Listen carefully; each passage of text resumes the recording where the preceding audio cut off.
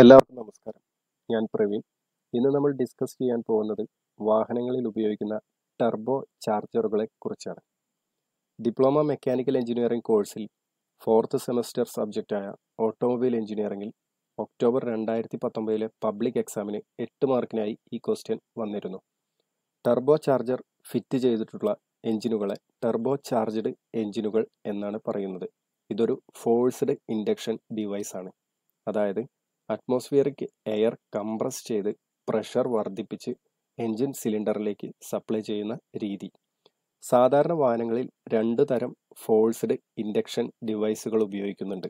Number 1 turbo charger, number 2 super charger. ഇവിടെ നമ്മൾ ചർച്ച ചെയ്യുന്നത് ടർബോ ചാർജർ ആണ്. കംപ്രസ് ചെയ്ത എയർ എൻജിൻ സിലിണ്ടറിനകത്തേക്ക് കൊടുക്കുമ്പോൾ എൻജിനിൽ നിന്നും കൂടുതൽ പവറും കൂടുതൽ ടോർക്കും ലഭിക്കുന്നു. അതിൻ്റെ കാരണം ഓക്സിജന്റെ അളവാണ്. കംപ്രസ്ഡ് എയറിൽ കൂടുതൽ ഓക്സിജൻ ഉള്ളതിനാൽ വളരെ നല്ല കമ്പഷൻ എൻജിൻ സിലിണ്ടറിനകത്ത് നടക്കുകയും കൂടുതൽ എനർജി ലഭിക്കുകയും ചെയ്യുന്നു. കൂടുതൽ കാര്യങ്ങളിലേക്ക് പോകും മുമ്പ് നമുക്ക് നാച്ചുറൽ ആസ്പിരേറ്റഡ് എൻജിനെ കുറിച്ച് മനസ്സിലാക്കണം. ഇത്തരം എൻജിനുകളിൽ അറ്റ്മോസ്ഫിയറിക് പ്രഷർ ഉള്ള എയറാണ് എൻജിൻ സിലിണ്ടറിനകത്ത് കയറുന്നത്. അതിനാൽ തന്നെ പ്രഷർ കുറവായിരിക്കും. പ്രഷർ കുറയുമ്പോൾ ഒരു വാതകത്തിൻ്റെ വ്യാപ്തം കൂടുകയും ഡെൻസിറ്റി കുറയുകയും ചെയ്യും. ആയതിനാൽ എൻജിൻ സിലിണ്ടറിനകത്ത് അധികം മാസ് എയർ കൊള്ളിക്കാൻ സാധിക്കില്ല. ഇത് എൻജിൻ്റെ വോളിയോമെട്രിക് എഫിഷ്യൻസി കുറയ്ക്കാൻ കാരണമാകുന്നു. അങ്ങനെ എൻജിൻ്റെ പവർ ഔട്ട്പുട്ടും ടോർക്ക് ഔട്ട്പുട്ടും കുറയുന്നു. ഇപ്പോൾ നിങ്ങൾക്ക് ഏകദേശം ഫോഴ്സ്ഡ് ഇൻഡക്ഷൻ എൻജിനുകളെക്കുറിച്ച് മനസ്സിലായി കാണും. അതായത് ഇവിടെ കംപ്രസ് ചെയ്ത എയറാണ് എൻജിൻ സിലിണ്ടറിനകത്തേക്ക് സപ്ലൈ ചെയ്യുന്നത്. ആയതിനാൽ വോളിയം കുറവും ഡെൻസിറ്റി കൂടുതലും ആയിരിക്കും. അതുകൊണ്ട് മാസ് ഓഫ് എയർ ഒരുപാട് വർദ്ധിക്കുന്നു. സോ ഫ്യൂവൽ നന്നായി ബേൺ ചെയ്യുകയും കൂടുതൽ എനർജി രൂപപ്പെടുകയും ചെയ്യും. അതോടൊപ്പം എൻജിൻ്റെ വോളിയോമെട്രിക് എഫിഷ്യൻസി കൂടുകയും എൻജിൻ പവർ ആൻഡ് ടോർക്ക് വർദ്ധിക്കുകയും ചെയ്യുന്നു. ടർബോ ചാർജർ ഒരു റോട്ടറി ടൈപ്പ് കംപ്രസർ ആണ്. ഇവിടെ ഒരു കംപ്രസർ വീൽ ഉപയോഗിച്ചിട്ടാണ് എയറിനെ കംപ്രസ് ചെയ്യുന്നത്.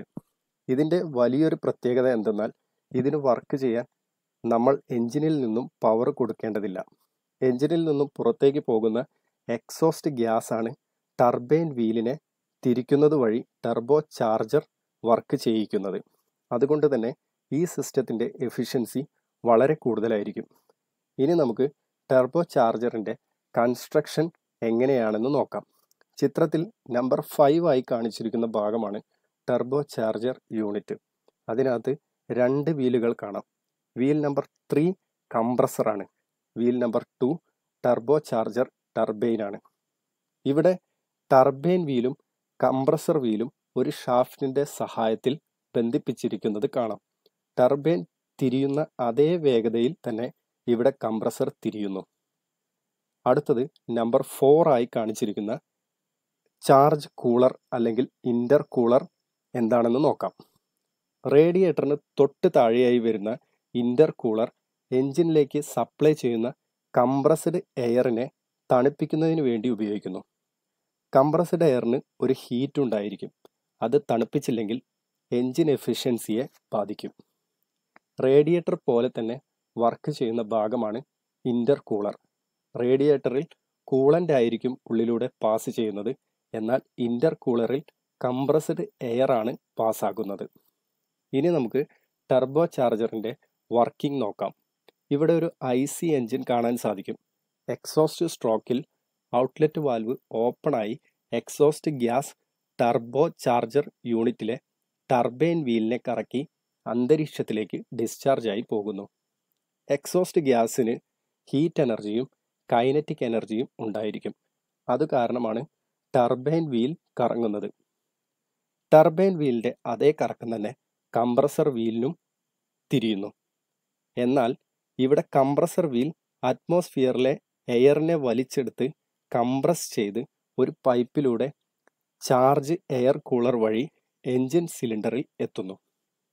സക്ഷൻ സ്ട്രോക്കിൽ എൻജിൻ സിലിണ്ടറിനകത്ത് ഒരു നെഗറ്റീവ് പ്രഷർ അല്ലെങ്കിൽ ഒരു വാക്വം അനുഭവപ്പെടുന്നു. അതേസമയം ഇൻലെറ്റ് വാൽവുകൾ ഓപ്പൺ ആയിരിക്കുന്നതിനാൽ വലിയ മാസിലുള്ള എയർ സിലിണ്ടറിനകത്ത് എത്തിച്ചേരുന്നു. ഇതുവഴി എൻജിൻ എഫിഷ്യൻസി വർദ്ധിക്കുന്നു. അടുത്തതായി നമ്മൾ ചർച്ച ചെയ്യുന്നത് ടർബോ ലാഗ് ആണ്. ടർബോ ചാർജറിൽ അതിൻ്റെ യഥാർത്ഥ വർക്കിങ്ങിലേക്ക് എത്താനെടുക്കുന്ന സമയമാണ് ടർബോ ലാഗ്. എൻജിൻ സ്റ്റാർട്ട് ചെയ്യുമ്പോൾ ലോവർ RPM കാരണം ഇൻടേക്ക് എയർ കുറവായിരിക്കും. അതിനാൽ തന്നെ എക്സോസ്റ്റ് ഗ്യാസ് പവറും കുറവായിരിക്കും. അപ്പോൾ ഇവിടെ ഒരു ടർബോ ലാഗ് അനുഭവപ്പെടും. ആക്സിലറേഷൻ പതിയെ കൂട്ടുന്നതിനനുസരിച്ച് ഈ ടർബോ ലാഗ് ഇല്ലാതെയാകുന്നു. ഇത്രയുമാണ് ടർബോ ചാർജറിനെ കുറിച്ച് പറയാനുള്ളത്.